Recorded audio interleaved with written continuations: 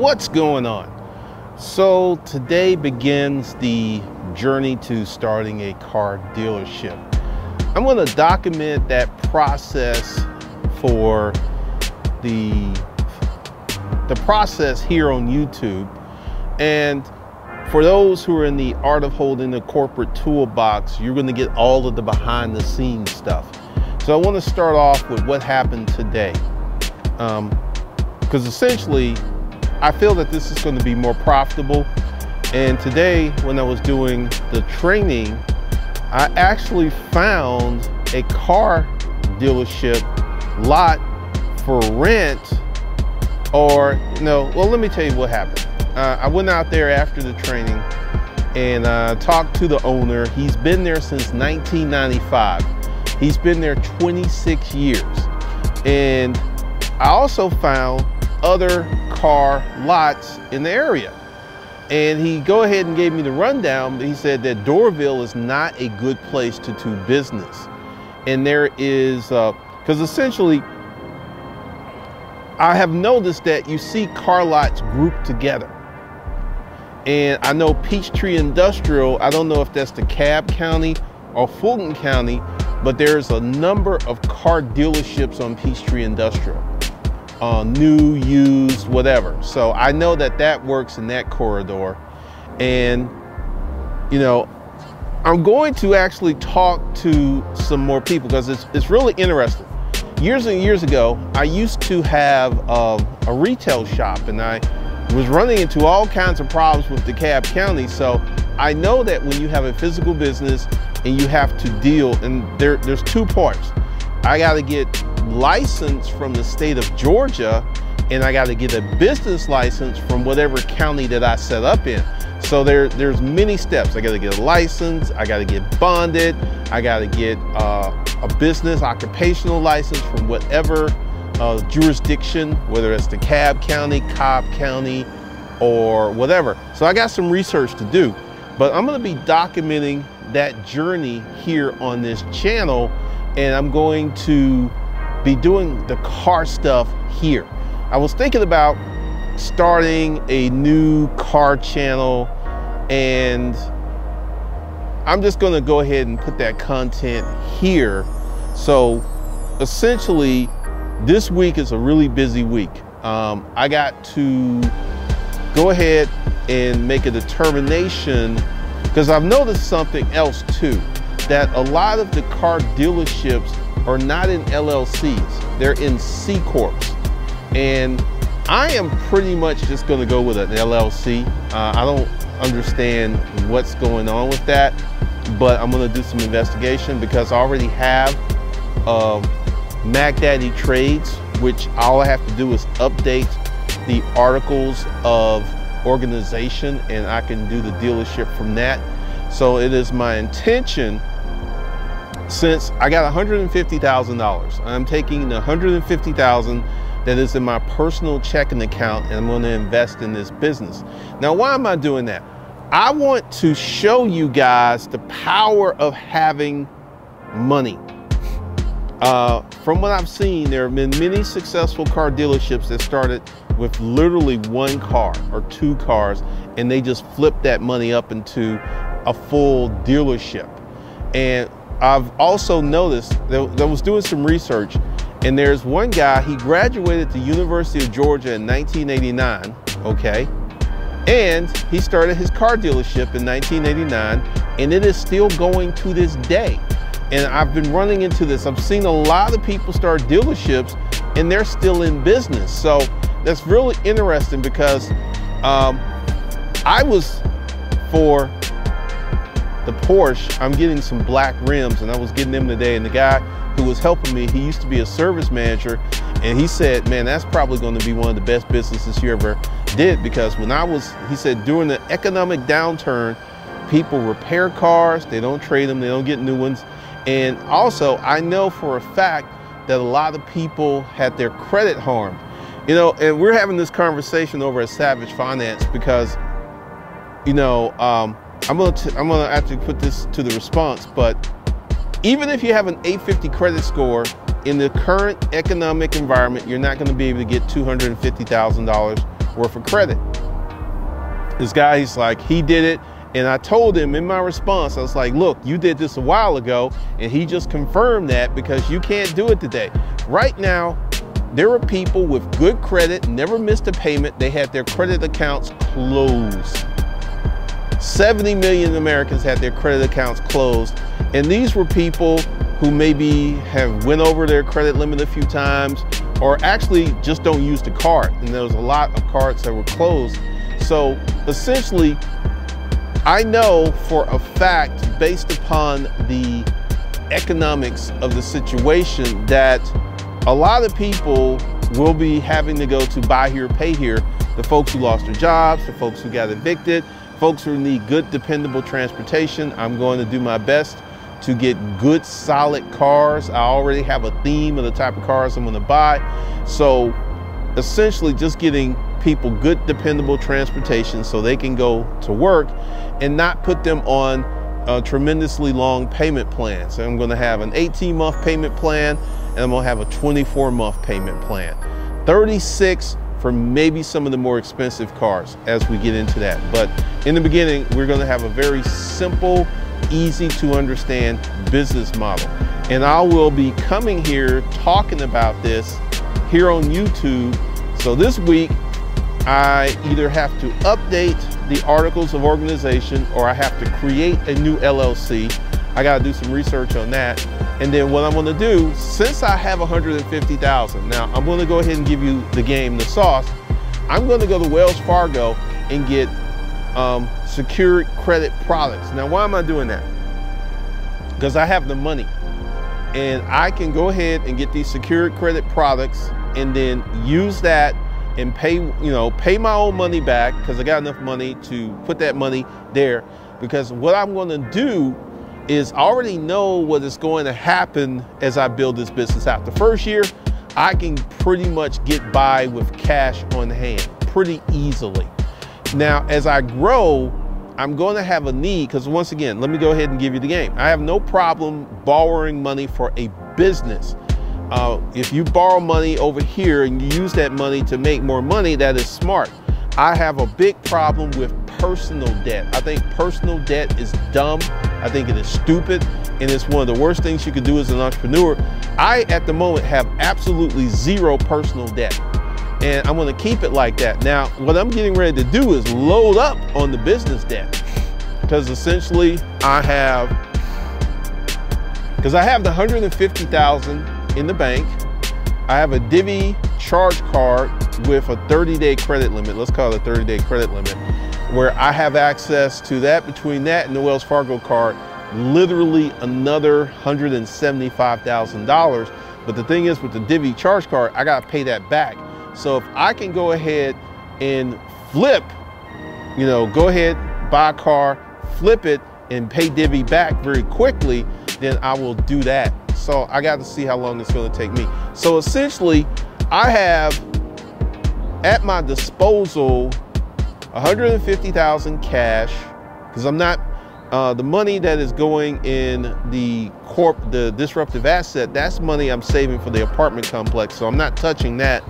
So I have 150,000 cash and 175,000 credit. So I've got plenty of financial firepower to get this started, but I'm going to operate this as if I don't have any money. I'm not just going to be blowing money. I'm going to look for a good, solid location. I'm going to start talking to car dealers. This gentleman, he told me a lot, because essentially I feel that he's at a moment where he wants to retire, and that's why he's selling it. He was asking for 1.1 million. And essentially, if I wanted to, I have a feeling that I could have said, hey, I can give you 150,000 for your current inventory, and we work out a payment plan. And I think he would have went for it. But the Doraville, that whole, because essentially I would have to take over his dealer's license. I would have to buy the business and then re-qualify as a dealer and get my dealer's license, and essentially he would be retired and with $150,000 and then I would have to pay him whatever per month. I don't know if I want to do that right now, because part of it is very attractive, because I would actually own the land. And after a certain point, because $150,000 down, that would leave me a note of 900, let's say 900,000 over 10 years with, like, you know, some interest. So that'd be like a $90,000 a year, about $8,000 a month is what I would have to pay in terms to buy that land in that dealership. And I don't really know, because, you know, where it is, I don't know. But this is going to be in the back of my mind, because essentially that is an option. But essentially I'm going to, because also where I live, I don't want to have to be driving all over creation to get to the dealership. So my next spot to research is going to be South Cobb Drive in Cobb County, because most parts of Cobb County I can get to in about 15 minutes. So we will be setting that up.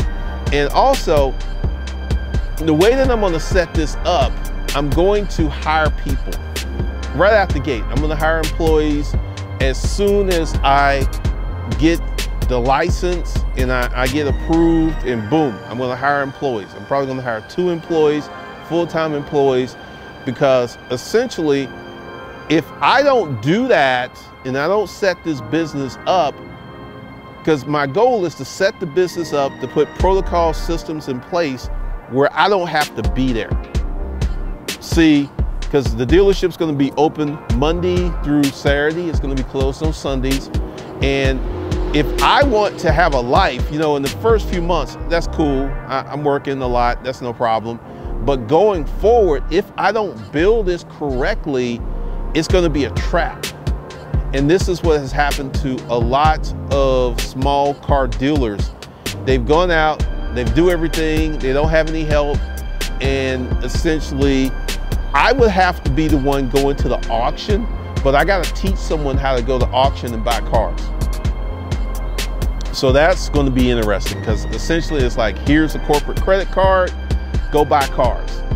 And, you know, we gotta see how that's going to go, because I got to do that if I want to create a business that runs without me. I want to be able to hop on the plane, go somewhere for 2 weeks, come back, and I have money in my checking account because the business is making money.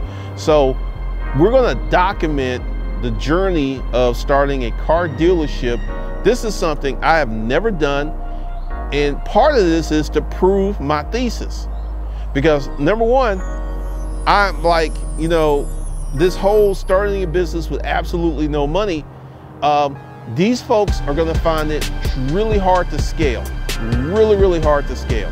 And it's going to take years and years to scale. And what I'm saying is, where I will get in 1 year with 150,000 plus my available business credit, it will literally take them 5 to 10 years to get to that same spot that I can get into 1 year, because I'm starting off with capital. And we're going to be talking about that. We're going to be talking about where the money's spent.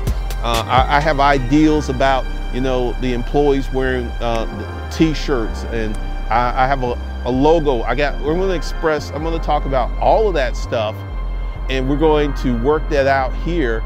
And, you know, be sure to chime in and put down your opinions and what do you feel and all this other stuff, because what we're going to do is we're going to build out a company, because essentially the other night when I was sitting there thinking about it, if I do this correctly, I can make more money from this car dealership than I do from YouTube. And I make a lot of money from YouTube. So if I go ahead and scale, let's just go ahead, let's say 4 years in the future, and this dealership's doing like 2 to 3 million a year.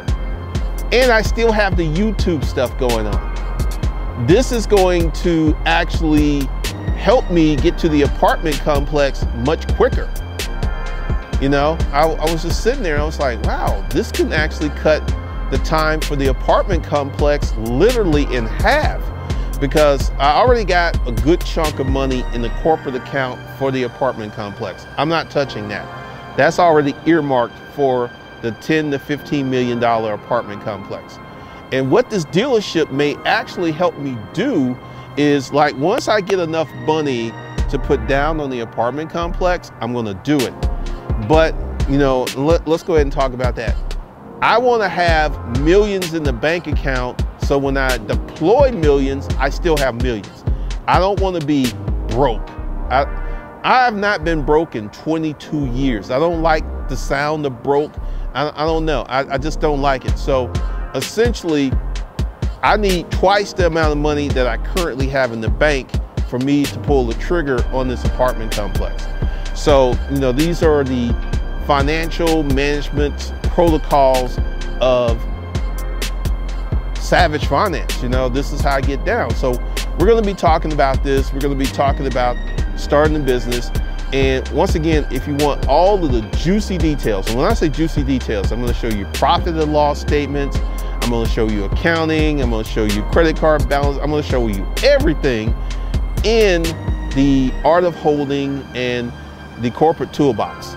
And if you were on the training today, then you got a juicy thing that may happen real soon, because essentially I was deploying my thought process on how to start businesses, and it was very unique. This isn't some stuff you're going to see on YouTube. This isn't some stuff you're going to see. You can Google. This is real life business in action. Because, you know, I'm going to prove my thesis by starting a business that I don't know nothing about, and I'm going to make more money in this new business venture than I would if I took that same money and I threw it in the stock market or other investments. That's the thesis that I'm about to prove. And if I hit my numbers, because I've got all kinds of projections, but once again, until you get in business, projections don't mean nothing. I mean, they look good on paper and you can have a nice little business plan, but until you actually get in business and actually start doing it and start making money and seeing what the cash flow looks like, projections are pretty much meaningless. So we're going to be talking about that, and I'm going to change up the content a little bit more, because, you know, we're going to start talking about cars, because I have a lot of ideas. And I'm going to float one by here right now, because once I get up and running, about 6 months into it, I may literally start renting cars, not through Toro, but on Craigslist. If you need to rent a car, I may just put 20 cars to the side and rent them. And because essentially this gives me a lot of things, because I'm selling cars, I'm renting cars, and, you know, because essentially I can do what I can start my own app. I want you to think about this. I can create my own app, push it on social media, and just rent cars here in Atlanta. Just rent cars here in Atlanta. There's a lot of people who need cars who cannot buy a car, but they can rent a car. So I can start buying the car. I can go to auction, I can buy cars, and I can rent them, and I can have a certain amount of cars over here that are rentals. Then I have another set amount of cars over here that I am selling, and I can just rent cars locally.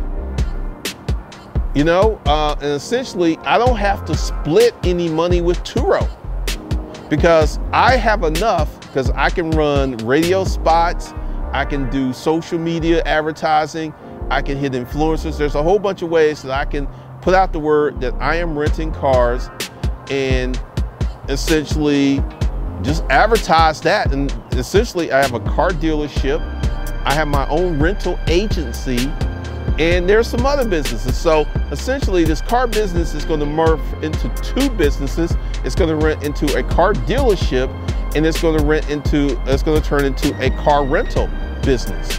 And essentially one of the things I want to do is put some advertising in the Atlanta airport to let people know. And once again, have it where we will come pick you up. Essentially, you know, I got a lot to think about. There's so many ideas, but essentially My goal is to be up and running May or June. And I'm giving myself 2 months runway because I've never done this before. I don't know how this is going to go. So I'm giving myself plenty of time, because the first thing is, one thing I do know is I got to have a location before I get my license. That I know.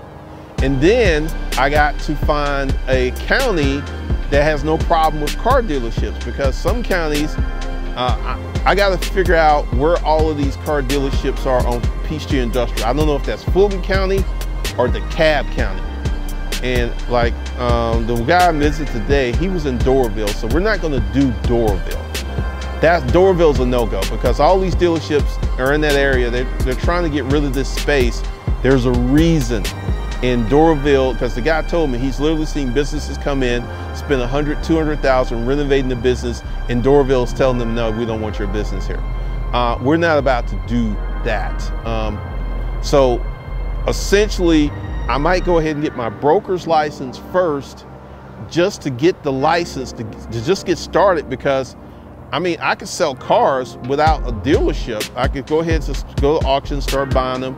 I found a place that I can rent parking lots.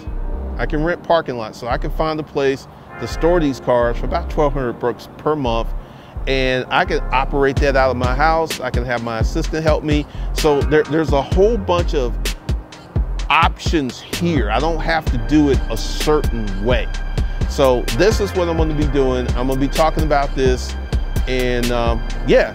So if you're new to the channel, you're going to see real business, real money in action. None of this fake template stuff. You're not going to see that. So let me know what your thoughts and opinions are. I will see you guys in the next video. I don't know how many videos is going to be per week. Whenever I do something that's related to this, I'll just sit down and shoot a video. So that's going to be dependent upon what I do and how I set it up. So if you really want the juicy details, you want to go ahead and enroll in the Corporate Toolbox. What we're doing is the 2-month Fast Start Boot Camp, and I'm putting all of the copious details of behind the scenes in the Corporate Toolbox and the Art of Holding, so you can see exactly what I'm doing, how I'm doing it, and this could perhaps help you with your business getting real solid business information versus fluff, entertainment, and BS. So the link is below. The price will be going up in May. So let me know, go below, and I will see you guys in the next video.